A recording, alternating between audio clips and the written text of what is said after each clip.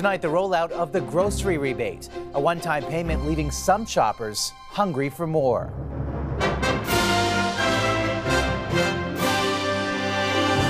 The challenge at the checkout counter. For us, that's going to cover about 4 weeks. As the cost of living keeps climbing. I think there's a lot of Canadians struggling right now. Ontario investigators solve a cold case from 1975. We were able to trace the relatives, the DNA relatives. A missing woman identified and a man accused of murder. Plus, a different kind of Antiques Roadshow. You can't be in a hurry. You have to be appreciative of the machine. Vintage wheels for a worthy cause. A historic ride across Manitoba.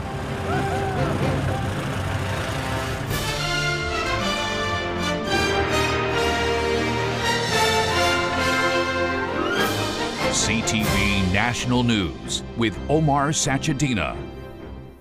Good evening, everyone. An estimated 11 million Canadians started receiving some relief today from the shock of soaring food prices. But those who are digesting the financial impact warn the one-time grocery rebate is only a short-term fix. While inflation has dropped to 3.4%, food prices are up 9% from last year, leading to a surge of people using food banks nationwide. CTV's Judy Trin breaks down the new boost for shoppers with a reality check at the checkout. Grocery rebates, while welcome, won't fill up much of this cart.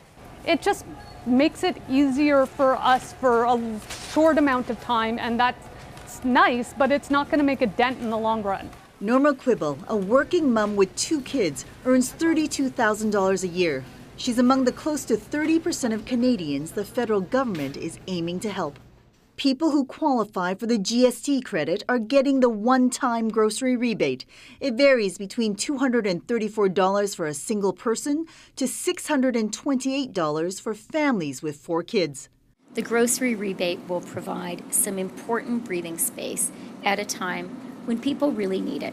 The problem isn't going away. Food costs are projected to rise 7% this year.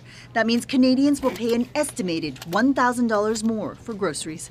When they can't make ends meet, many show up at food banks, which are bracing for another 60% increase in clients. The lineups are getting longer. Food is getting harder and harder to access. And the most challenging part is it's healthy food. So getting the nutrients that you need is harder and harder for people to get. This grocery rebate gives Quibble extra money to buy food for her family in July. But rent and groceries eat up 90% of her income, and she's sinking deeper into credit card debt.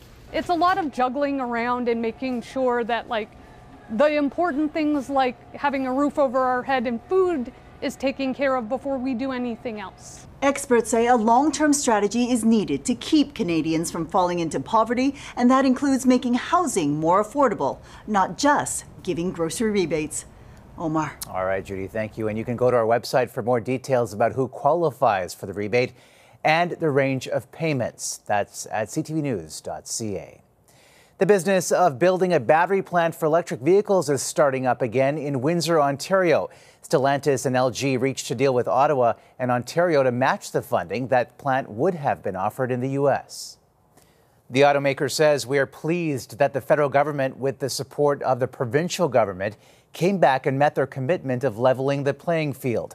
CTV's Travis Fortnum joins us now from Windsor. And Travis, likely many people there breathing a significant sigh of relief tonight. Yeah, Omar, 54 days, 7 weeks of anxiety. And just like that, tonight, the company's confirming a deal has been reached. Many here have been biting their nails watching this all unfold, some of whom probably thought this was a done deal a year ago when the plant was announced. All that called into question after Stellantis hit the brakes, many suspect after hearing how much money the federal government offered Volkswagen for a comparable plant in St. Thomas, Ontario. I caught up with Windsor's mayor shortly after word broke tonight. He characterizes this 7-week stalemate as a national embarrassment for the city and says now a weight's been lifted. Let's look forward to the future, and that's the finalizing of construction, getting that plant open, getting it fitted inside, getting 3,000 people hired. You heard the mayor there. Thousands of jobs expected to be created by the EV battery plant itself, with thousands more in spin-off jobs anticipated for Windsor's economy. Hiring at the plant was expected to start later this year, with the plant initially expected to open in 2024. We'll just have to see if this 7-week pause has pushed that back any. Omar. All right, CTV's Travis Fortnum in Windsor tonight. Travis, thank you. Tensions between some tech giants in Ottawa are growing deeper tonight, with the federal government announcing it will stop advertising on Instagram and Facebook. The fight is over a controversial law that would force Meta and Google to pay for Canadian news stories shared on their platforms. Instead, the companies are threatening to avoid Canadian news altogether. CTV's Kevin Gallagher reports. With Meta blocking news to some Canadians, the federal government is retaliating by suspending ads on Facebook and Instagram. We're not backing down on this. This goes to the core of a free and informed society. Meta is promising to remove news for Canadians on its platforms to protest the Online News Act, a new law that will require Silicon Valley giants Facebook and Google to share revenues with Canadian news organizations. Today, we're calling on both platforms to stay at the table, work through the regulatory process with us, contribute their fair share. Quebec-based media companies Cogeco and Quebecor followed the federal government's lead, and Premier François Legault pulled government publicity from Meta platforms, saying no business is above the law. It's pretty clear. It is a showdown. The gloves are off. And I think the federal government is putting a stance and saying, well, wait a second, if you're not going to negotiate with us, we're going to hit you where it hurts. Though Meta might not feel the sting after earning more than $116 billion in revenue last year, while the Canadian government paid $11 million for ads on Facebook and Instagram.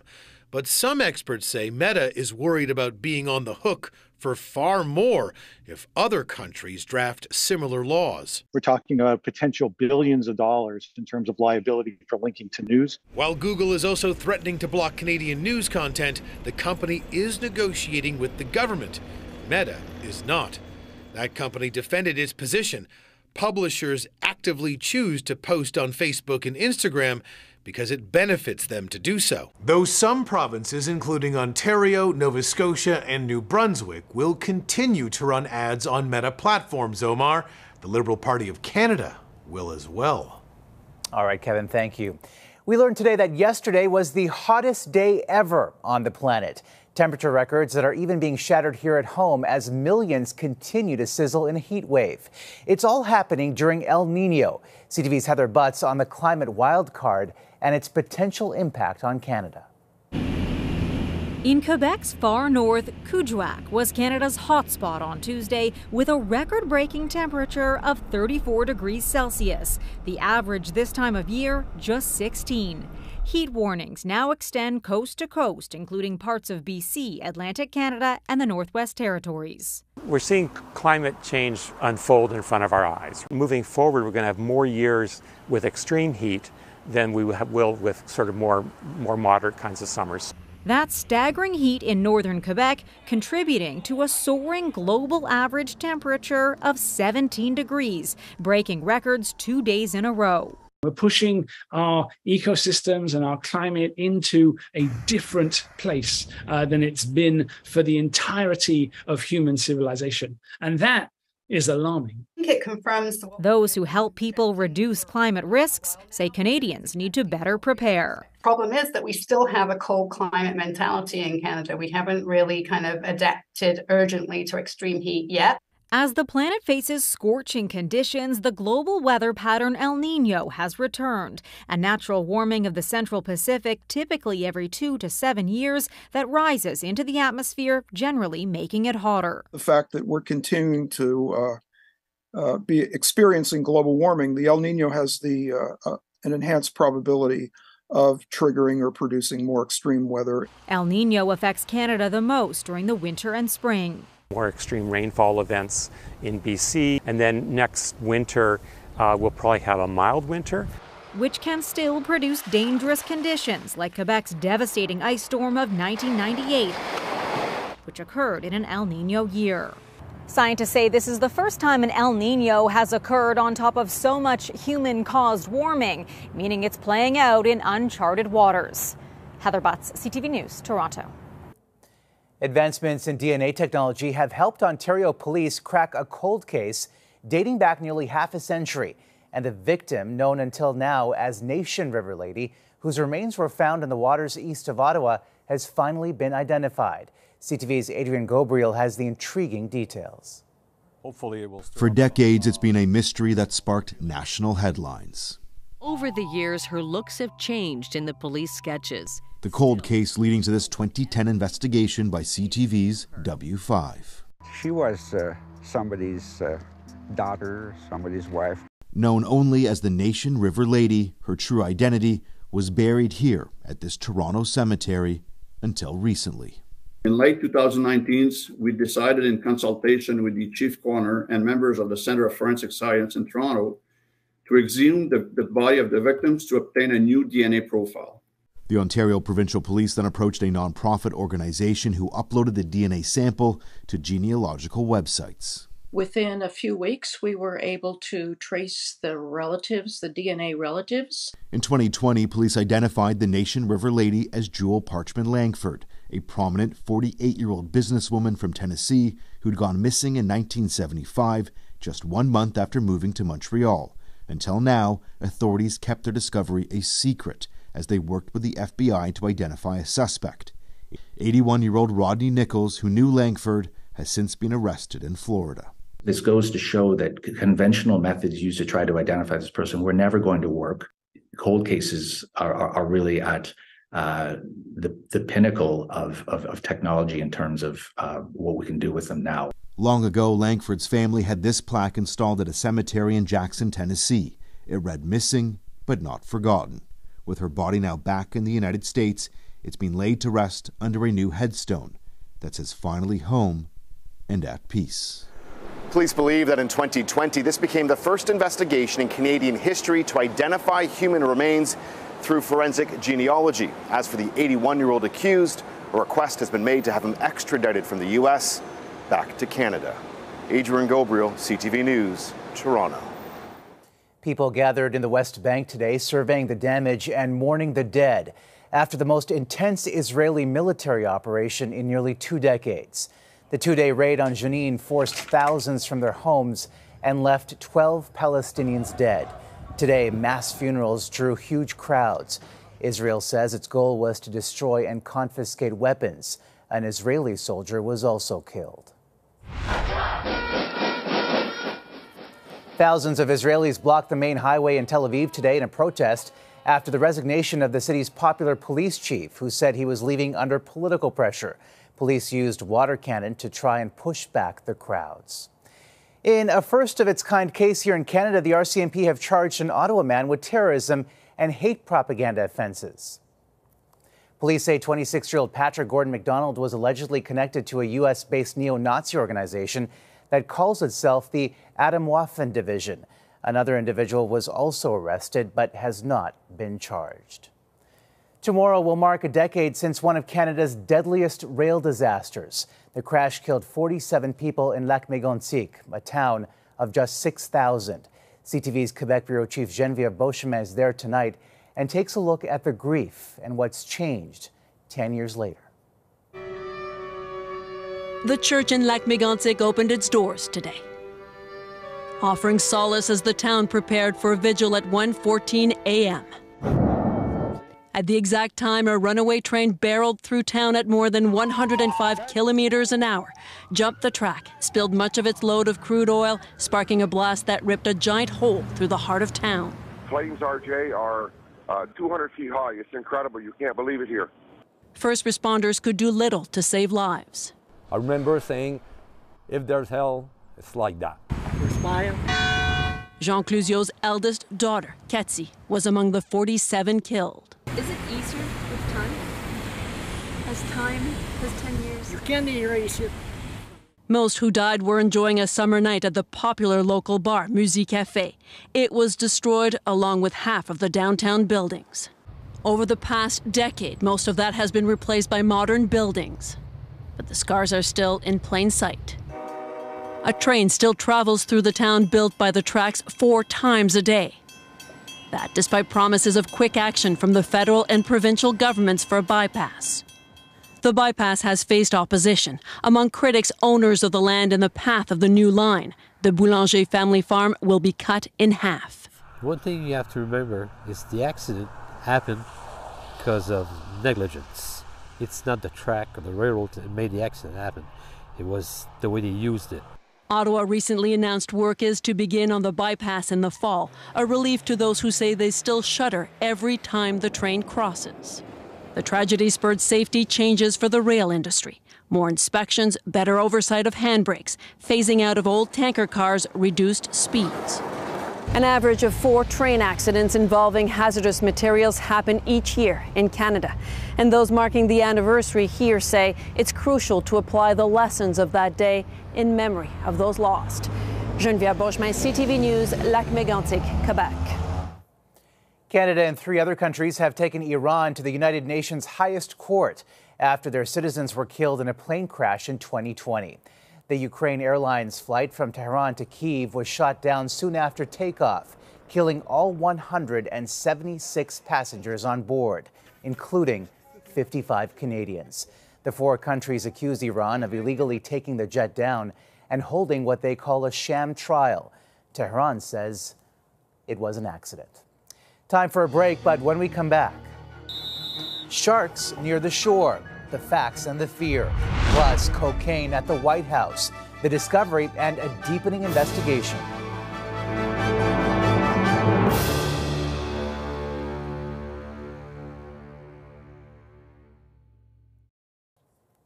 A small bag of cocaine found in a cubby inside the White House has prompted an investigation by the Secret Service. Where this was discovered is a heavily traveled area. The white powder was located Sunday night in a common area of the West Wing, where staff and visitors store personal belongings, such as cell phones. The bag is undergoing further testing for fingerprints or DNA. Shark sightings on American shores are prompting new warnings about dangers in the water. There have been at least 5 attacks in the last 2 days. Here's CTV's Joy Melvin. The images look straight out of Hollywood, weaving in and around these swimmers a shark in the shallow waters of Pensacola, Florida. Horrified, people were yelling, "Hey, come in! Get out of the water!" If it feels like shark encounters are rising, they actually are in New York. This drone video shows more than 50 sharks lurking off the coast. Beaches are on high alert, prompting more patrols and warnings on the shores, scouting for danger.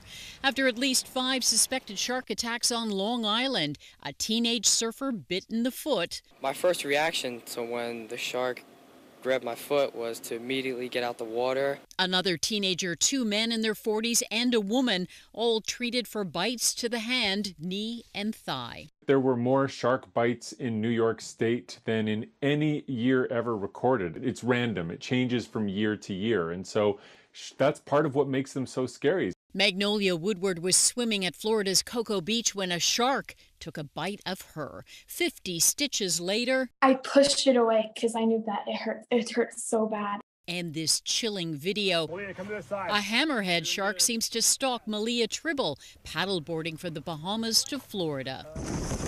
And while these videos are absolutely terrifying, unprovoked shark attacks are still very rare. Scientists say they're drawn closer to the shore, hunting for fish or seals, and humans aren't really on the menu. The shark isn't hunting you, it just made a mistake. Little comfort for beachgoers. I don't go more than up to my waist because of all the sharks, because I'm afraid. With shark sightings and panic on the rise, the best advice, say experts, stay alert, don't swim alone or at night. Joy Malvin, CTV News, Washington. Still ahead, Adele's warning. The singer's plea for better behavior at concerts.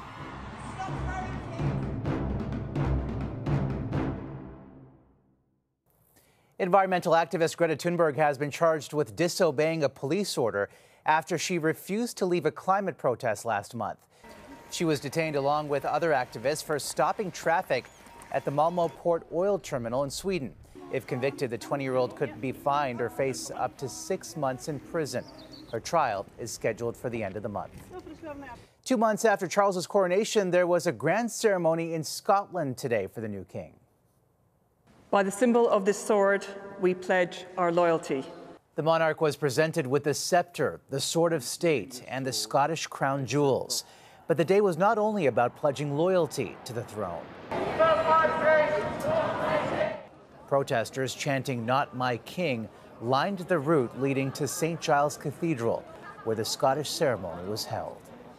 And the recent trend of fans going too far at concerts with bad behavior has hit a sour note with Adele. Have you noticed how people are like forgetting show etiquette at the moment? People are throwing on stage. Have you seen that? Dare you throw something at me and The warning was from the British singer at her recent concert in Las Vegas while shooting T-shirts towards the audience. It comes on the heels of attacks on artists like Kelsey Ballerini and Bibi Rexha, who had items thrown at them while performing on stage. After the break, from Pine to Prairie, the Relic Ride-Along rolling across Manitoba.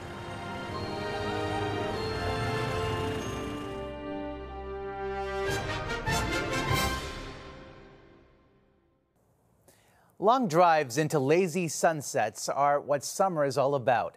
And for a group of car enthusiasts, it's both a passion and a project. CTV's Manitoba Bureau Chief Jill Makashon on their recent adventure along the old Trans-Canada Highway route in a caravan of classic cars.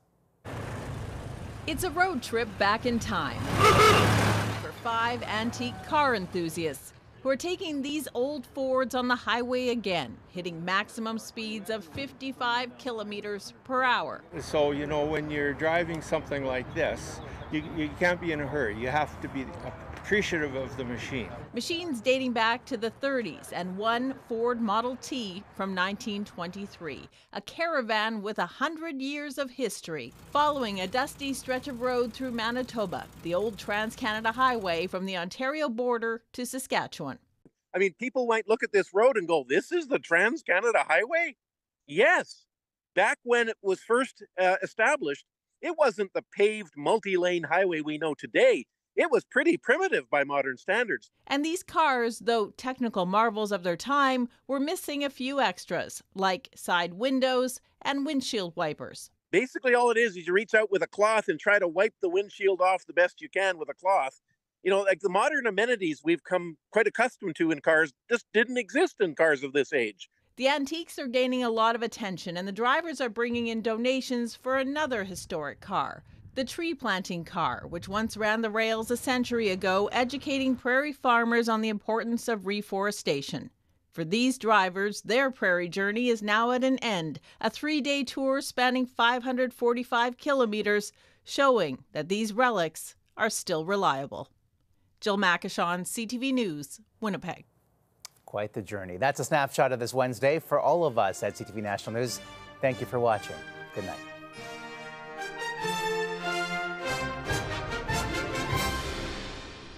CTV National News, Canada's #1 newscast.